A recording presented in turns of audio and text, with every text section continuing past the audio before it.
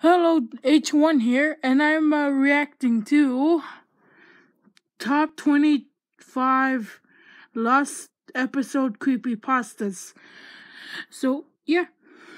But someone will be joining with me today is Luigi. Yeah, I'm pretty scared. Of course you're scared. Okay. Alright, now let's do it. How about let's not do it? It's too late already. Here's your warning.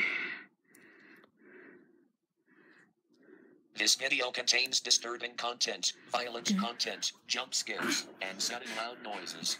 Viewer discretion advised. Whoa. A lost episode is a style of animation in an episode which is either witnessed by the production crew of the show or an individual who somehow came across it through whatever means. Wait, there's an apple. These episodes were lost due to being disturbing, creepy, or flat out inappropriate for younger audiences. Some of the content was apparently shown on TV, but was pulled off the air because of complaints or other reasons. So let's begin the top 25 lost episode creepypastas. Oh, there it is. Yep. I'm pretty scared now. I'm scared. Come on. Whoa, what the heck? Don't scare me like that. Doug's real life.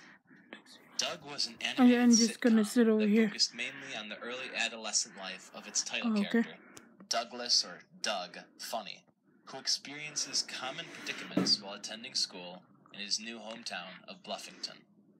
Doug narrates each story from his journal, and the show incorporates many imagination sequences. However, in the fall of 2005, after the show Doug had finished airing, it came back for just 1 week. The 4 episodes were okay, but the 5th was completely different. It started with the intro animations of the line drawings, but the characters never appeared. The lines continued as normal, reacting as if the usual characters were there. Once the intro ended, it switched to show Doug in a dark room. Nintendo Switch. It's coming out tomorrow. He wasn't narrating his writing that's like good. he usually Yeah, would do in that's the show. that's good. He just silently wrote for about a minute. The episode itself opened with Doug eating breakfast. He was giving a voiceover about how there was a big test that he had neglected to study for. His family was having a normal conversation, and then the screen started to flash. The flashes seemed to be showing some sort of image or message, but it was impossible to decipher. Doug left his house and began walking to school. Mrs. Wingo announced that Doug had flunked the test, and the entire class started laughing at him. Hey. When Doug got to school, the screen flashed again. It began to resemble a negative film. How come it went dark? Which was full of kids who had never been seen on the show before. But no one paid any attention to him as Doug walked to his desk. The scene then changed to the end of school and Doug was walking home. Pork chop turned into a hunk of rotting meat and Doug's house became decrepit. He sat down at an empty table. The phone rang and Doug's mom answered it. He instantly thought it was his teacher telling them all about how he flunked the test. Doug had a fantasy about his parents yelling at him for failing the test. They grew to giant sizes and their faces became twisted and dark red. Doug was crying and apologizing. He went up to his bedroom, which was completely empty except for a book and a pencil. Doug picked up the book and started writing, and he narrated this time, but it was incredibly short. All he said was, "I can't tell which one is real." What are you doing? Oh, I did.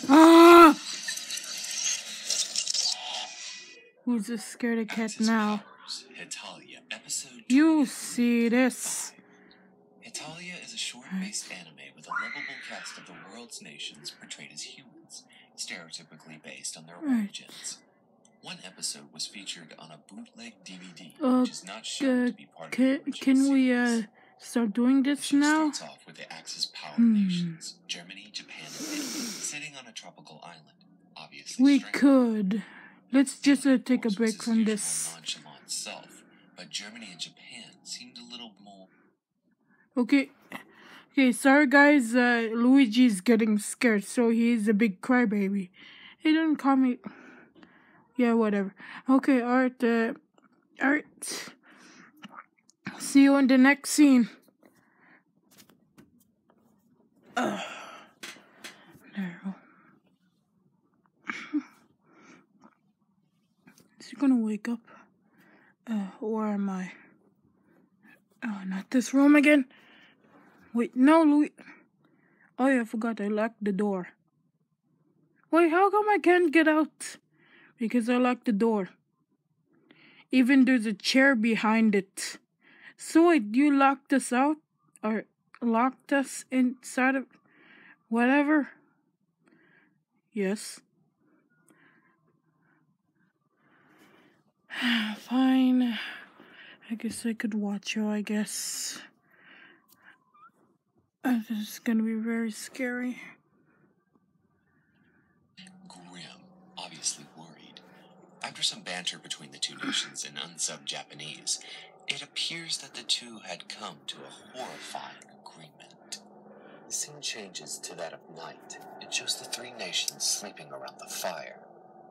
In unison, Germany and Japan stand and carefully pick up the sleeping Italy, cautious of not waking him.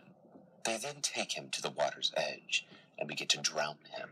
Behind the muffled screams and whimpers, all that is heard is Japan repeating, "Creepypastas, Italia," or "Sorry, Italy," while Germany is found looking away from the act, obviously choking back tears.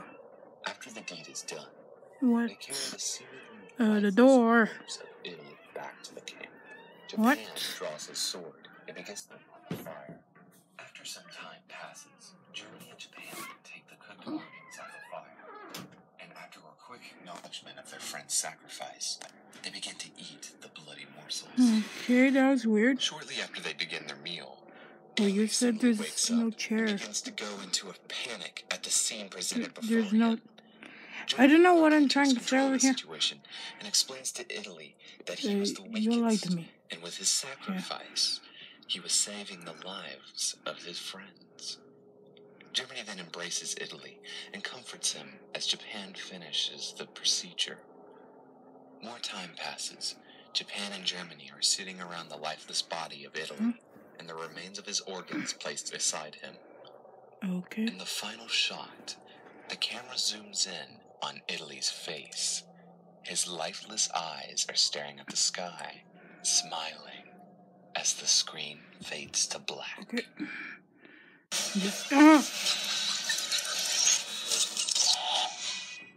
Tom and Jerry, lost episode. It opens up with Tom and the owner at a typical house. But Tom's owner seemed even angrier than other Tom and Jerry episodes.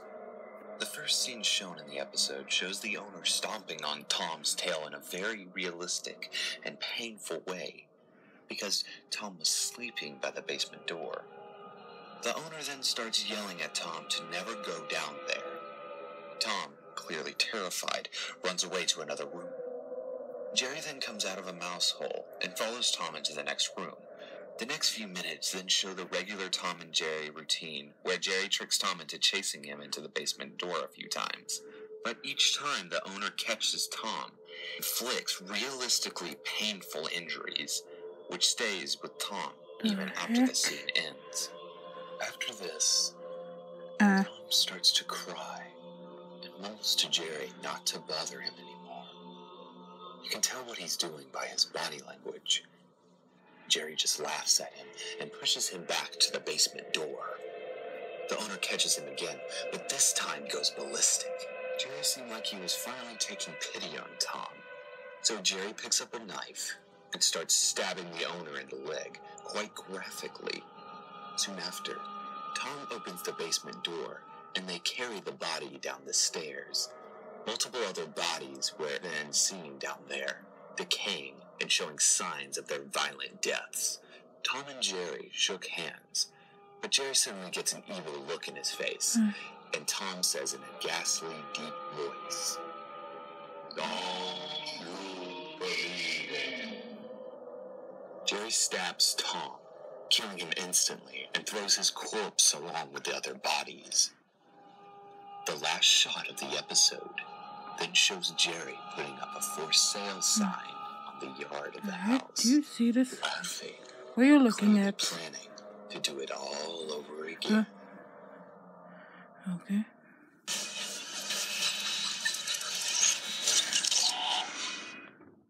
Max and Ruby 0004. Max and Ruby is an animated series aimed at preschoolers. So this is what Each Sonic's episode talking consists about. of 3 self-contained vignettes. Within each, Ruby is typically engaged in some sort of project or activity, while Max has a particular interest of his own, which either runs counter to Ruby or distracts her. One version was strangely different.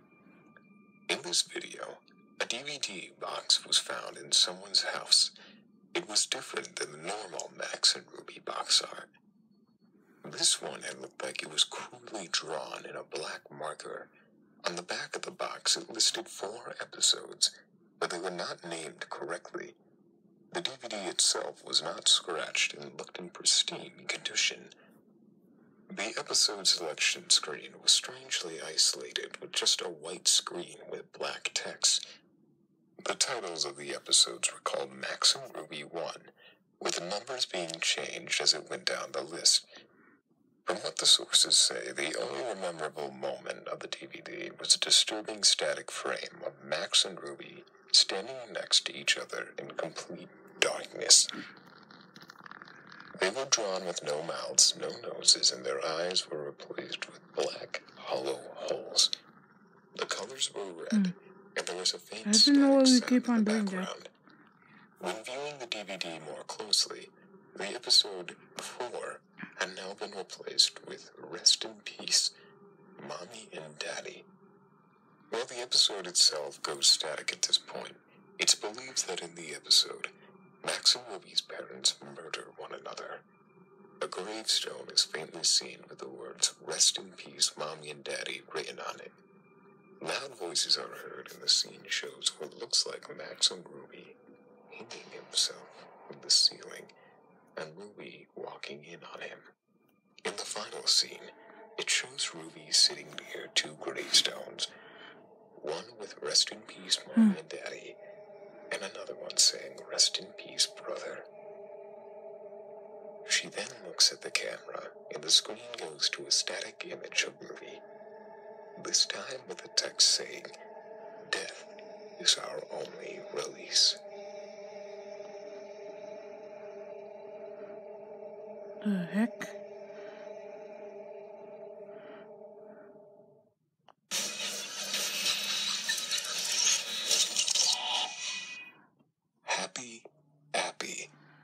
Happy aired on Nick Jr. early in the year of 1999. The star of the show was an apple named Happy, who helped children when they got injured. The first 2 episodes were normal and went well. In Happy's Vacation, he goes on a vacation to the beach, heals injured kids, and even talks down on a bully into not hurting a child. Okay. The second episode, Hurt Happy, was about Happy's stick getting broken, and the children teamed up to help Happy by giving him bandages and fruit. But as the episodes progressed, the show became weirder and weirder. A scene in episode 4, Nate needs help. Happy aids Nate, who has a bruise on his knee. He looked at the camera, giving off an evil smile, and says, "What does Nate need for his boo-boo?" He continues to stare for 30 seconds, and then broke the silence by saying, "That's right, a bandage." Happy was made out of clay, with arms, baby blue eyes, and large dark green lips being held up by a bent, rusty stick. As the show continued broadcasting on Nick Jr. every fortnight, the show became much more sinister. The rusty bed stick that was used became cleaner, and he began to develop a sinister stare with an evil grin. By episode 7, it wasn't even made out of clay anymore. As soon as the 8th episode aired, the show was suddenly taken off the air. Along with all the recent episodes, every trace of Happy Happy was removed, and not much is known about its existence. The TV show was planned to have 3 seasons, but they were never aired, possibly due to the sheer brutality and creepiness of the show altogether.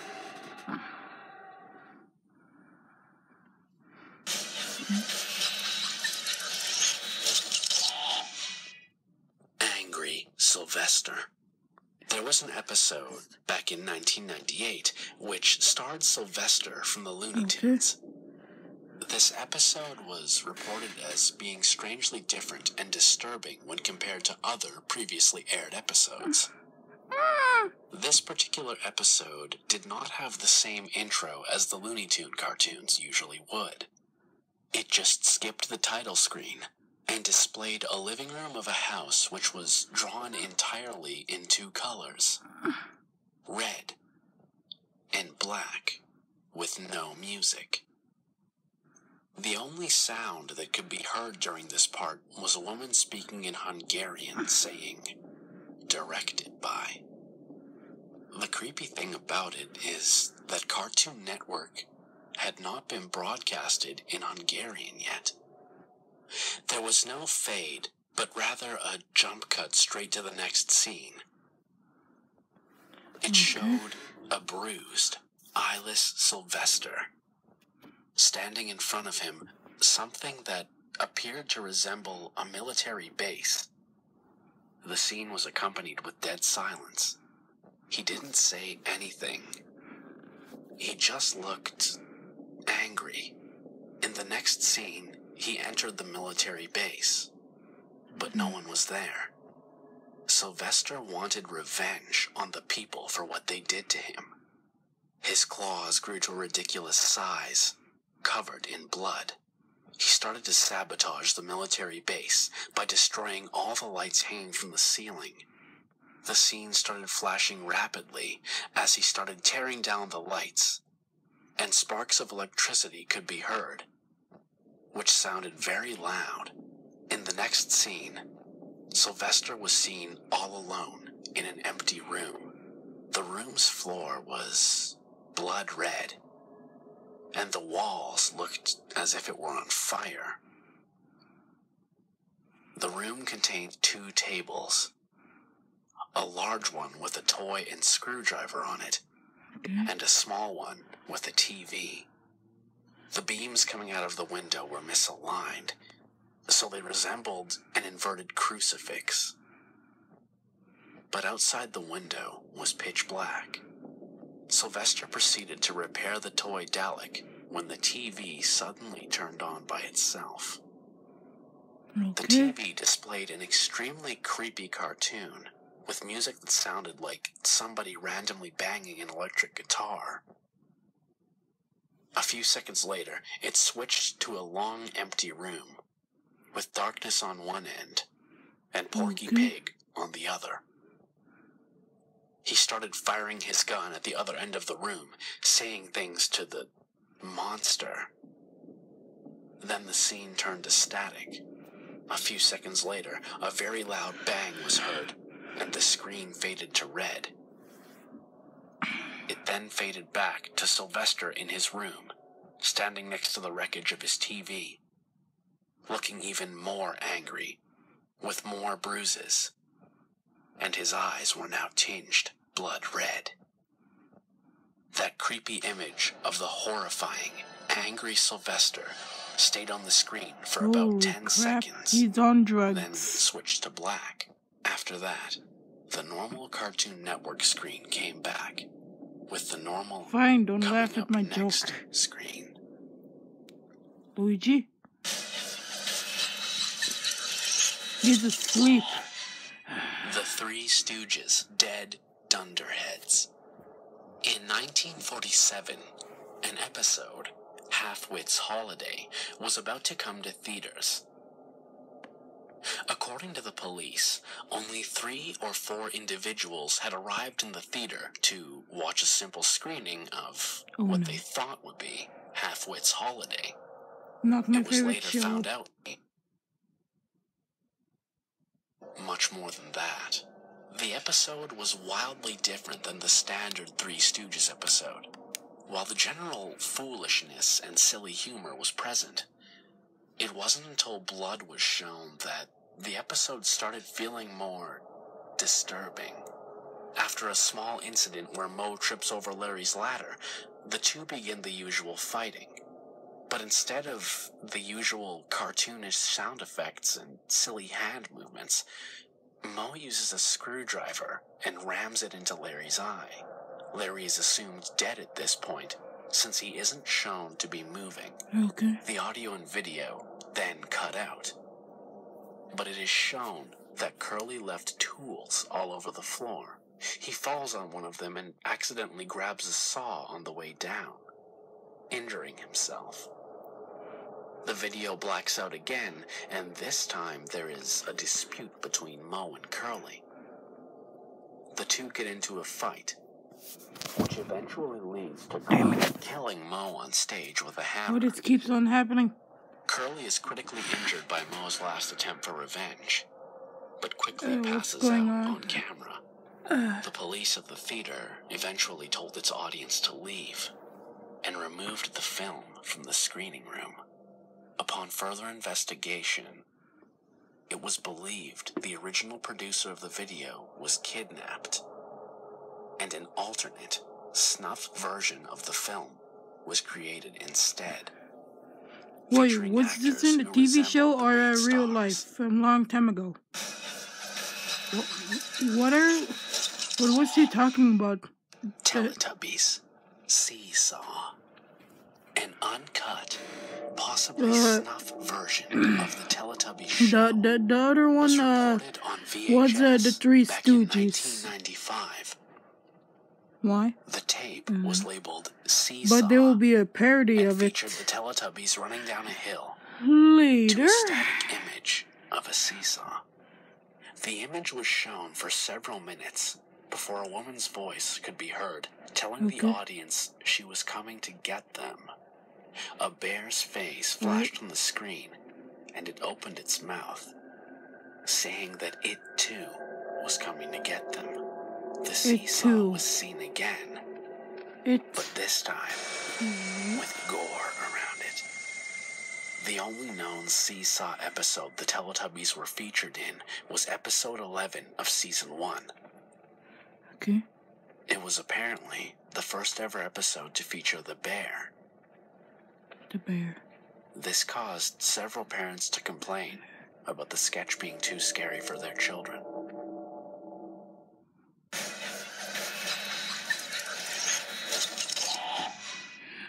Arthur, Death of Grandma.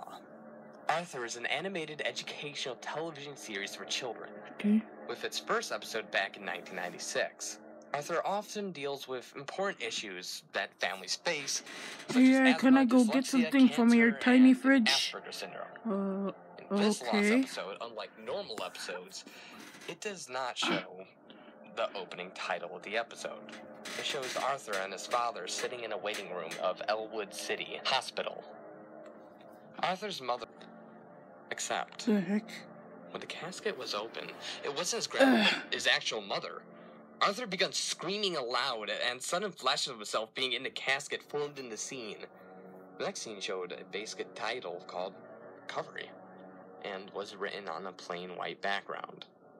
Arthur appeared in a room, and when his pet pal came in and started barking, Arthur kicked him and slammed the door shut. The next scene showed Arthur sneaking off to visit his grandma's grave. He dug through the earth and found the coffin, and then opened. He was inside of it. The screen went black, and there was a low sound that rose high above the chatter, which was Tibbles laughing. The final scene showed Arthur sitting at the sugar bowl with a corpse of Buster at the floor. There were a few white flashes, and it showed him in prison with Arthur screaming that he murdered them all. Kate, DW, his dog. But not his parents. For it seemed that Thura had made him.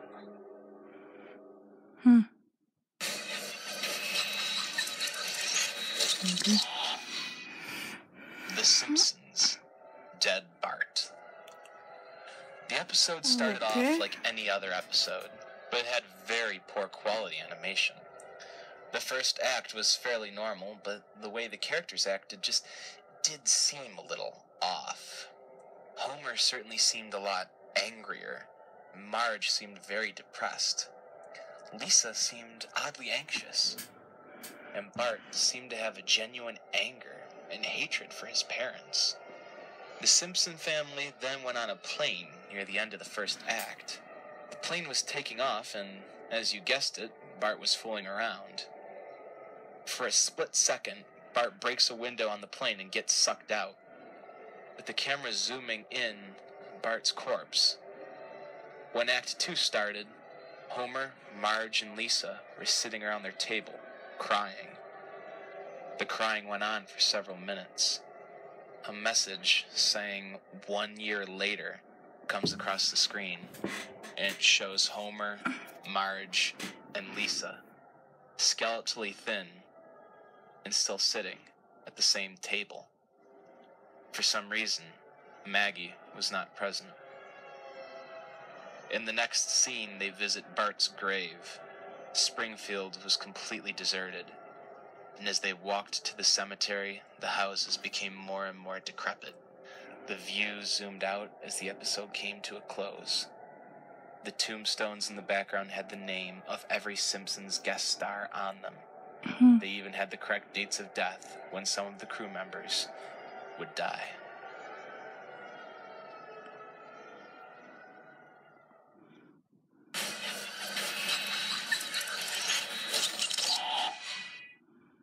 Regular show. I Can Fix This. This lost episode is more of an uncut version of the original, but nonetheless, it's much more gory and intense. The creator of the show, J.G. Quintal, invited his friends over to watch the screening of the new episode, I Can Fix This. Everything played out normal until it got to the freezer scene where the protagonists Mordecai and Rigby get locked inside the park freezer. Mordecai blamed Rigby for the situation and started attacking him. The duo ended up in a scuffle, and in one scene it showed Mordecai strangling Rigby in a realistic fashion. What's more, for a cartoon, blood was shown in the scene, and in another, Mordecai was gaining satisfaction in torturing Rigby. The episode ends when Mordecai kills Rigby and simply smiles to himself. Okay. Ah, Real Monsters. Final Scare. Ah, Real Monsters is an American animated television series about adolescent monsters in training. It was developed for Nickelodeon and featured 3 monsters, Ickis, Obelina, and Crumb, who attended an institute for monsters under a city dump and learned to frighten humans. An article explained how one version of the show was filmed on a VHS tape. The person had found it at a yard sale. This episode featured a more gruesome and darker story than the original episodes. Inside the Monster Academy, the Grumble was seen telling Ickis, Obelina, and Crumb, and Zimbo that tonight the 4 of them would team up and perform one final scare. In the next scene, Crumb was thrown under a bus by Obelina, where he is killed instantly. Ickis crept up behind a mime and dug his claws into a man's skull. The mime fell backwards onto Ickis, killing him. Zimbo chokes a woman to death, but is stuck inside her throat, and a young boy begins beating himself on the sidewalk. The scene then changes back to the Monster Academy, where the Grumble starts congratulating Obelina on her success by killing the humans and tricking the others to suicide, while stating it was the best scare he's seen in decades. Then, the episode ends.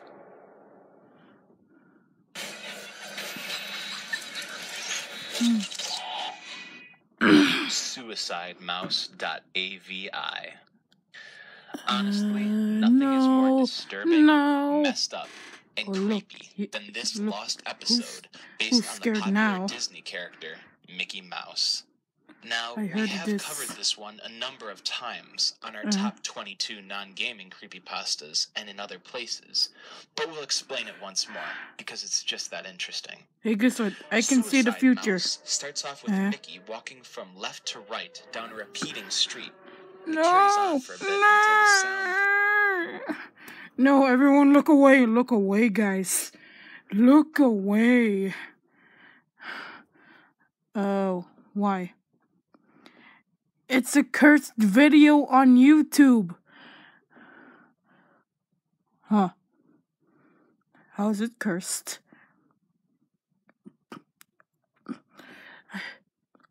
I watched it. I thought it was just a thingy. But now, when I look at the top 10 cursed videos, yeah, I just realized I just watched the cursed video. I think it's still following us. Oh, okay. Yeah. Is it over? Yeah, stop being such a scaredy monkey. Stick Stickly is a fictional character created by Nickelodeon. Did you mean Scaredy Cat? With googly eyes, whatever, a jelly bean nose, and a small mouth. He was the host of Nick in the Afternoon, a programming block on the network. Aired summers from 1995 to 1998 on weekday afternoons. There were 6 videos on the Stick Stickly website called First Ever Stick Stickly Appearance. The first began with Stickly in front of a chalkboard. He had no nose, and his mouth was straight. He proceeded to make a few jokes, and the episode ended. The second was... Wait, why did the video stop? I don't know. Watch this in the second part. Wait, who said that? I don't know. Huh. Okay. Well, I guess we'll